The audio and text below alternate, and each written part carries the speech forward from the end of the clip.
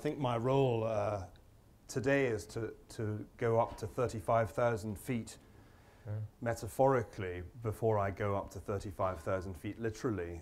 Because I have to fly back to the UK for family reasons, I'm going to have to be much briefer in my presentation than I would ideally like. And it's not quite the grand finale that we'd originally intended. I can't easily segue from the last excellent panel except to say that if you ever want a natural experiment in Scotland that involves the rain not falling sometimes, forget it, because it nearly always rains on those days. What I'm going to do is essentially talk a little bit about the global macro situation, relate it to developing economies, and throw out some ideas from my most recent work that Ricardo disagrees with. And then I'll leave and he'll rip them apart. I think that's the general idea. Here we are. This is where we are after 5 years of financial upheaval. The latest world GDP growth projections from the IMF are revised slightly downwards, but we're still above 3% with the prospect of 4.5%. We avoided a Great Depression. That was by no means inevitable, because between 2007 and 2009, we essentially reran the Great Depression by most indicators that you would look at. This is just one, US equities. If you compare the three depressions for which we have data, the 1870s, the 1930s, and our depression, ours is the green line. It tracked the Great Depression of the early 30s perfectly until the summer of 2009. And if you weren't completely scared witless in early 2009, you weren't remotely paying attention to the lessons of economic history. Why are we not in a Great Depression? You don't have to be John Maynard Keynes to believe that it was partly fiscal stimulus. You don't have to be Milton Friedman to acknowledge that it was probably slightly more massive monetary stimulus. I mean, if you just look at the annualized growth rate of the monetary base, that's the red line, we saw and continue to see truly astonishing experiments in monetary policy, and not just by the Fed. These experiments have been conducted by other major central banks. This is probably the most important force at work in the economic world today. And the most difficult question to answer is how you get out of this. Because even talking about reducing the asset purchases by the Fed, talking about tapering, caused a significant tightening in conditions this summer. I'm going to show you in a moment that the Fed is not alone in facing the dilemma of how to stop administering powerful medication. Despite all of this, it is clear that the growth of developed economies is sluggish and is likely to remain sluggish. Just looking at the former G7 countries, they used to be the G7, it's pretty miserable if you look at the current projections of the IMF and compare them with performance in the 1980s.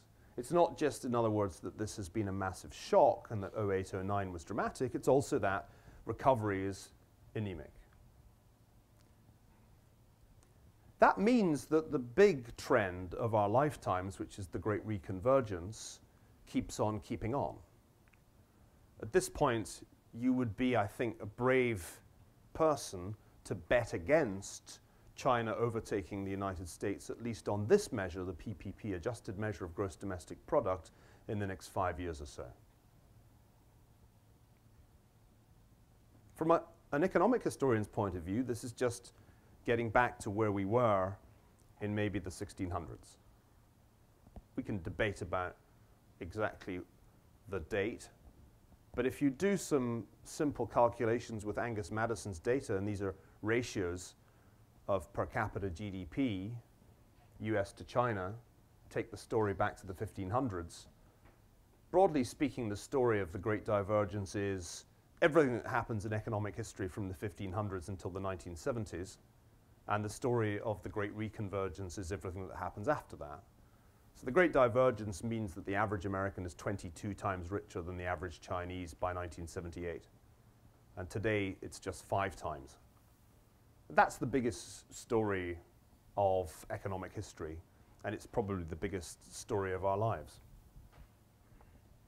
Now we get to the bit that Ricardo would probably disagree with. In writing the book Civilization, I had to come up with an explanation of the Great Divergence that would also explain the Great Reconvergence. In other words, you have to have an explanation of why the West got so much richer than everybody else, and then you have to have an explanation of why that's over.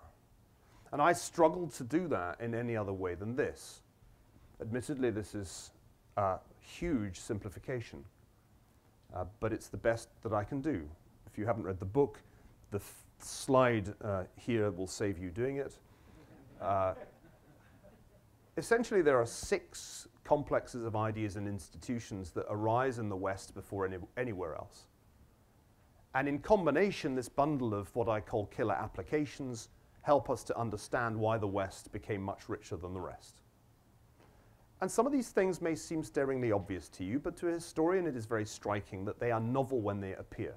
It is novel in the Europe of the later medieval period to acknowledge that competition in economic and political life is okay, and that there is not, in fact, an imperative to have a single monolithic imperial order. So that is one part of the story. For the sake of brevity, I won't do more than sketch these. It is novel in the 17th century to acknowledge that scientific truth needs to be based on repeated experiment, and that hypotheses need to be published, not kept secret, so that they can be falsified or not. That's new. And the scientific revolution doesn't happen anywhere else. It's non-existent, even in the relatively geographically near Ottoman Empire. It's novel to base an entire legal system on the idea that private property rights are 9/10 or thereabouts of the law. The modern medicine that doubles life expectancy in a series of revolutions in the 19th and 20th century is essentially Western. There are relatively few contributions from outside. The idea of a consumer society in which everybody has multiple shirts made of cotton and multiple suits made of cotton is, again, something that doesn't exist anywhere else. When it arises in England in the 17th and 18th century, it's novel. And finally, the idea that you should work purposefully, intensely, and seek to optimize your work is, again, a novel concept, which was so novel that when Max Weber thought about it, he thought it only could exist in Protestant Northern Europe and North America. The argument of the book is that these things were not peculiar to Protestants or white people or any of the kinds of things you might associate with older explanations. These ideas and institutions are available, open access software, to anybody that wants to download them. It's just that it took until very late in the day for non-Western countries to attempt to adopt these institutions, partly because alternative models seem more seductive, and partly because there was strong resistance, and this is something that Darren Asamoah and Jim Robinson talk about in their book, strong resistance from elites to these sorts of things. The Japanese are unusual because they try to download the killer applications of Western civilization before everybody else. They don't know which ones are the killers, so they just copy everything. That's the Meiji era. Wholesale replication designed to achieve strategic catch-up. It works. And eventually, we see similar behaviors in other countries, including the most populous countries in the world. And the Chinese make the most important innovations in these regards. Notice they don't download all the killer applications. More about that in a minute. So a reasonable supposition which the OECD made in a recent report is that this process of convergence will continue. Doing the latest OECD numbers, again as ratios of per capita GDP, there is a plausible scenario in which we go from the average American being 5 times richer than the average Chinese to, by mid-century, the ratio being less than 2 to 1. I'm a historian, and I'm here to tell you that history isn't like this. The lines are rarely so smooth. But we need to consider at least the possibility that this is the rest of our lives. How will this process continue? Well, it will continue as a kind of Asian fusion, Western plus Reston story. The innovation which you get when you roll out the scientific revolution and combine it with an effective system of property rights will happen still more in the West than in the rest. If you just look at patents per thousand of population to get a sense of who the really innovative societies are, Japan and South Korea do really well, but all the rest are pretty much Western societies, and in particular European. China just makes it into the top 20, but of course you can see it's miles behind, say, Israel. So this process of innovation seems unlikely to stop. Craig Venter isn't going to wake up tomorrow morning and say, forget the revolution in bioengineering. What will be novel between now and 2060 is that the demand is going to have to come from non-Western sources. It seems highly unlikely, for a whole host of reasons, that there will suddenly be an upswing in growth in Europe, a sudden upswing in growth in the United States. A key part of the next 50 years is going to be the role played by megacities in the non-Western world. In 1500, the biggest cities in the world were not Western. In 1900, they were. They're not now, and they certainly won't be in 2030. And there'll be 9 cities with more than 20 million people by some estimates. These are Deutsche Bank figures. Maybe the biggest surprise of all right now is that a part of the world many people had written off in the development community, and certainly in the wider public, namely sub-Saharan Africa, is now experiencing very rapid growth. This is not just because of the commodities story. Last year, 8 out of the 20 fastest growing economies in the world were African. And these included countries like Sierra Leone, or Liberia, which Paul Collier would have long ago consigned irretrievably to the bottom billion. If these countries are achieving double-digit growth, something really remarkable is happening. And I'm going to suggest to you that part of the story, not all of it, but a part of it, is meaningful and measurable improvement in the basic institutions that incentivize rational economic behavior. This was touched on a little bit in the last session, particularly when it came to the Hajj and the consequences of that strange experience of gender mixing that is, of course, such an outlier in the normal Muslim experience. Well, even in North Africa and the Middle East, a place for which we can feel, I think, a good deal of foreboding right now, there is a measurable change going on, and even societies that seem officially resistant to gender equality are unwittingly or perhaps wittingly moving towards it because of rising literacy among young women, which we know is a game changer in all societies where we see it. But before we conclude that the rollout of Western ways of doing things is going to keep on going, and that we can look forward to the great reconvergence continuing almost to the point when the ratios go back to unity, I think as an historian I need to try to identify the things that could spoil this story. And I'm going to, with the very limited time that I have, try to identify what these might be. Unless you're one of those people who thinks that ease of doing business measures are just worthless, and there may be some people here who take that view, there is, it seems to me, something to be said for looking at those data.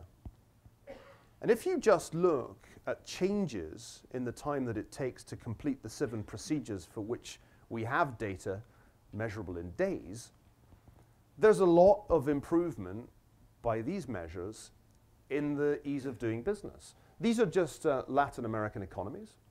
And you can see that the time that it takes to do stuff, this is all the things that you know from starting a business to reclaiming a debt when somebody defaults on you, that in most Latin American countries there's been significant improvement. If you just add together all the time it takes to do all 7 things sequentially, there have been big reductions.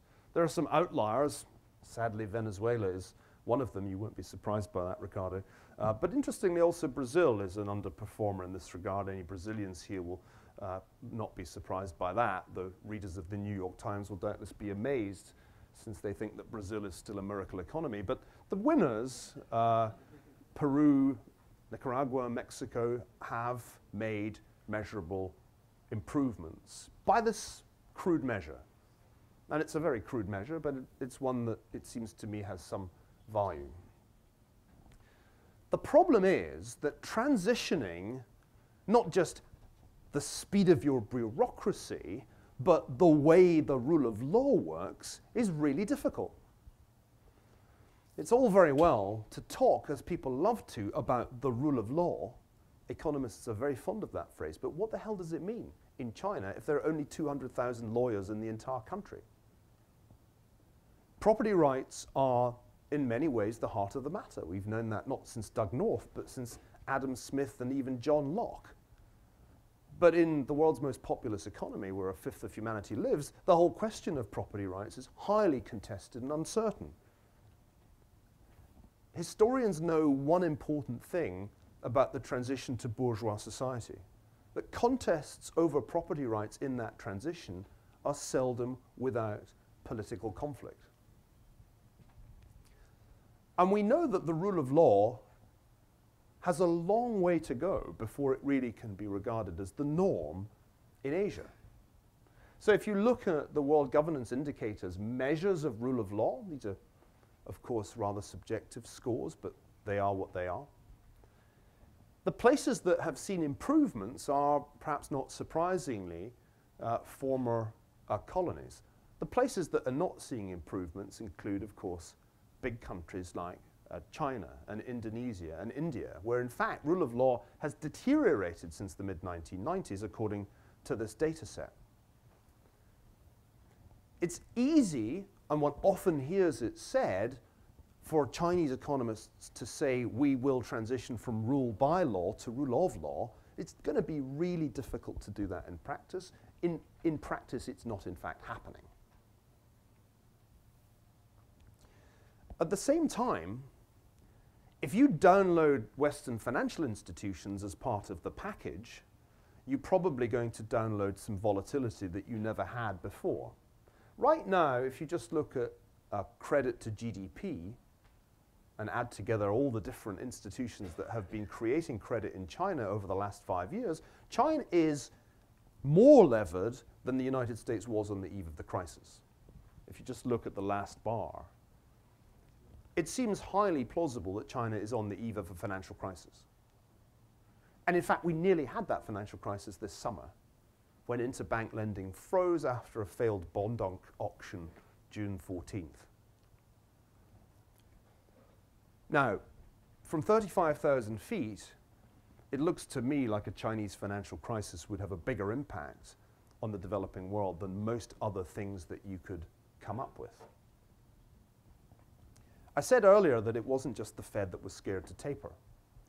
So is the People's Bank of China. I was in Beijing in April, and I was briefed by a senior advisor to President Xi that there was going to be a financial crisis and that this was necessary because of moral hazard in the system. And it would be salutary for local government financing vehicles and the officials involved in them to discover that there was a hard budget constraint. That financial crisis got cancelled in June, in the same way that the taper got cancelled in September in the United States. Because even a tiny little bit of tightening caused a complete freeze of interbank lending in a replay of what happened in the United States, not to mention in Europe, at the in the early phase of the financial crisis. What you have to realize is that the thing I called Chimerica a few years ago, China plus America, started out as a marriage of two opposites. But like some married couples, they have grown alike. And now the world economy finds itself really in the middle of a very interesting problem. Neither the central bank of the United States nor that of China dares to administer monetary tightening, or even to reduce the degree of monetary easing. I really don't know how you keep the Chinese economy going. I genuinely don't understand how you transition to a consumer-led model and away from a fixed asset investment model without some significant slowdown in growth.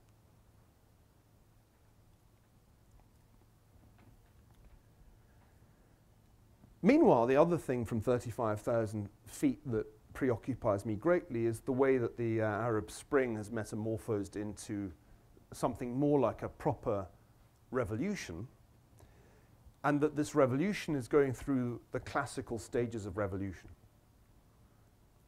You know, phase one is when you're in the square, the crowd is there, the New York Times are reporting with great enthusiasm. In phase two, you have a great argument about the Constitution that ends rather badly.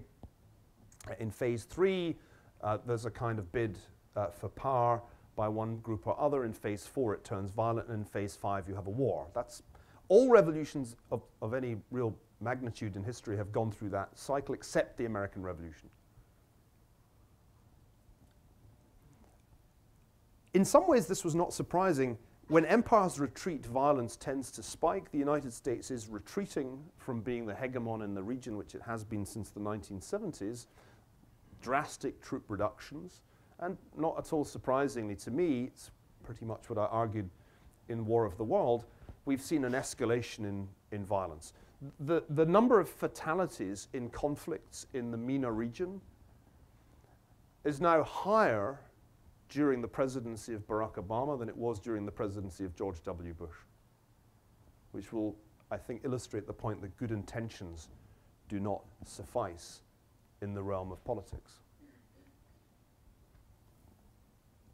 Here's the other problem. There are limits to how far we can diversify our fuel types.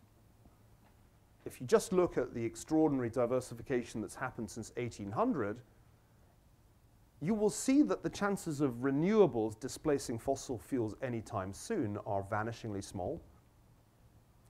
And the real story in energy is just where we can find renewables at current prices. Where we can find fossil fuels, excuse me, at current prices.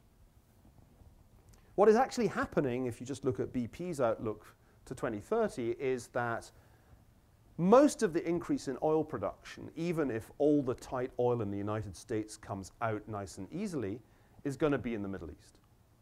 So the projected increase of production over the next 20 years worldwide will be 75% from the Middle East. If the Middle East becomes an even bigger war zone than it already is, guess what that implies? Most commodities are nice, mean-reverting things. In fact, many commodities, as you can see from this chart, are now below their average real price since 1900. There are two exceptions that really stand out. One is gold and the other is oil. Oil is a huge outlier at this point. And I think the reason that it hasn't snapped back to anywhere like its historic average is the Middle Eastern political situation. Most people that I talk to assume that the Middle East next year will be like the Middle East this year. But in fact, it's likely to be more violent next year than it was this year. This year was more violent than last year. Revolutions have a dynamic that tends to escalate conflict. And at the moment, we're essentially witnessing the breakup of at least one, probably two major states in the region, Syria and Iraq. We're also seeing an escalation of Sunni terrorist networks. They're spreading and proliferating in alarming ways, reaching as far afield as Kenya and Mali. And we're seeing an escalation of the sectarian conflict region-wide between Sunni and Shia powers. Anybody who feels optimistic about the region under those circumstances has to be attaching a lot of importance to rising female literacy. So I want to conclude with a very simple question. Is this a sustainable future? Because what it seems to me we're centrally assuming about the world, looking ahead 20 or 30 years, is that, broadly speaking, it will be Asian megacities that will drive growth. These Asian megacities will continue mainly to run on fossil fuels. We'll innovate, but we won't innovate enough to wean ourselves off those fossil fuels. And at the same time, a combination of sectarian conflict in the Middle East and bourgeois revolution in East Asia is likely to destabilize the political economies of the key regions. For these reasons, on balance, I'm somewhat skeptical about the story that the great reconvergence just keeps on going. And I'd be very cautious about concluding from my book Civilization that we're all going to end up in a happy Asian fusion restaurant, combining the best of the East and the West. That seems to me, at this point, quite a low probability scenario. Another low probability scenario is that I catch this plane if I linger too long. But Ricardo, shall I perhaps take a couple of questions and then skedaddle? Thanks very much indeed.